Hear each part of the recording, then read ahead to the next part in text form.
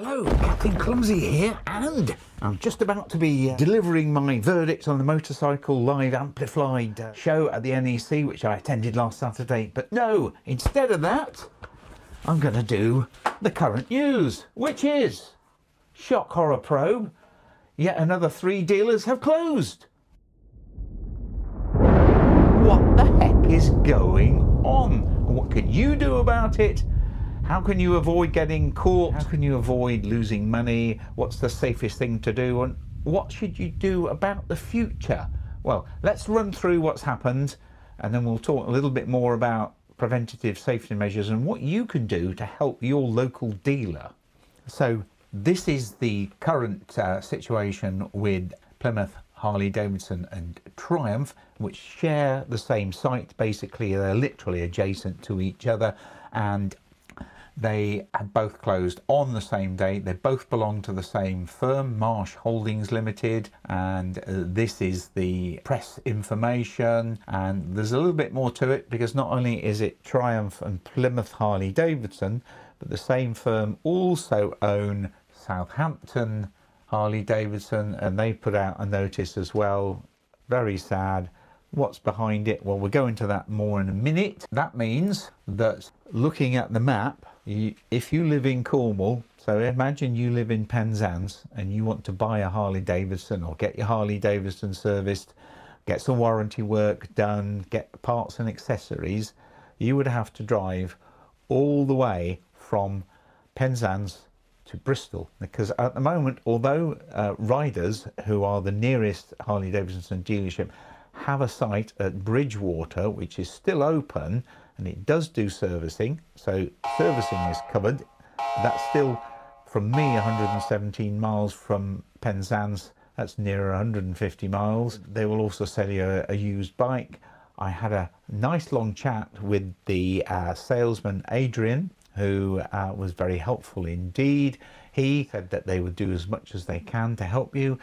Their own situation in Bristol, he said, was solid. They're not suffering with the same issues that some of the other dealers have. So the issues cited are overstocking, which is a manufacturer issue, slow sales, which is probably more related to the economy, poor weather, again, climate related. That's where I have a word with Donald Trump about that. Various other problems, some of those not stated. If you're in a dealership or you're looking at a dealership which has got a large sales area, it's full of bikes, those bikes cost money and they're sitting there on the showroom floor. If they're not selling, they're costing the dealer money. So if they're overextended with debt, with mortgages, rent and so forth, then they've got a problem. The other issues cited are what was happened in the budget. Those are in particular the increase in employers' national insurance contributions, and of course the increase in the national minimum wage. Now, you would hope that most staff at a motorcycle dealership would not be on minimum wage,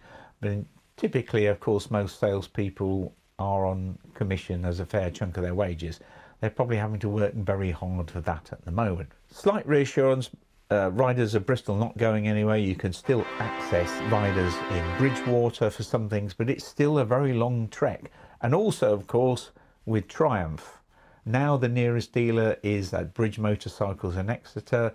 And as far as I know, last time I was there about a week ago, everything was running fine, and I think they're probably fairly well set. But what do you do if you're looking at buying a new motorcycle today? If you're looking at exchanging your bike, warranty work, servicing, etc., would you be a little bit worried about leaving your bike at a dealership or paying over good money and then walking up the next day and finding it's closed? Because literally with these closures, there was no notice. They just closed on the day, yesterday. As I'm recording this, you may not get to see this for a little while, but that means you could still walk into that, because I know those dealerships, they're lovely places, look perfectly solid and stable, but the reality is the financial situation underneath was not.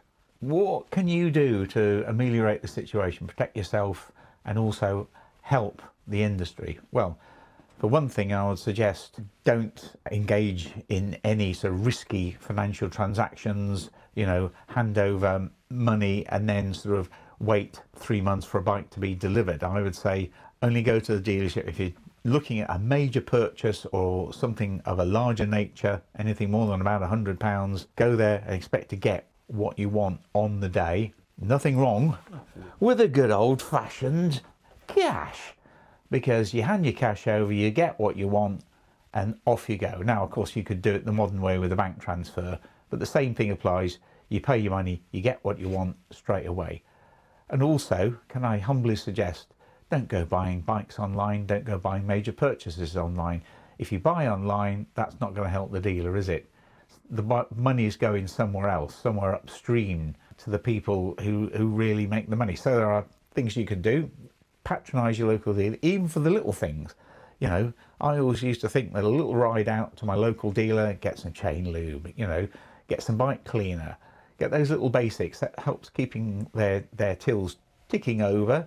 It gives you a chance to meet other people there, and whilst you're in the showroom, they just might happen to catch your eye, the bike of your dreams, and then off you go. So that's what I would do. Try to keep using your local dealer, supporting them, and keep an eye out for what's happening. So protect yourself, protect the dealers, and hopefully we can all get through this. And I think this is just a period of change in the motorcycle industry.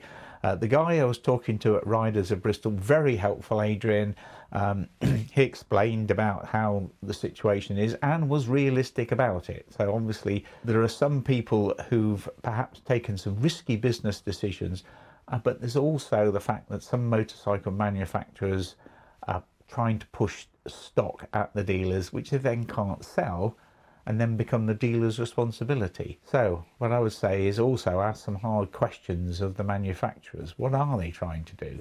Of course, it's a competitive world. It's difficult markets all round. There will be more changes, but hopefully come next year. What Adrian said, interestingly, was there's been a period of expansion in the market, and I think we have a period of contraction following that. So hopefully things will balance themselves out, and you'll still be able to, with confidence, buy a motorcycle or other major purchase, get your warranty work done, get your accessories, and still have that personal service. Because that's the important thing. For me, I could never buy a bike online. I need that interaction with the salesperson.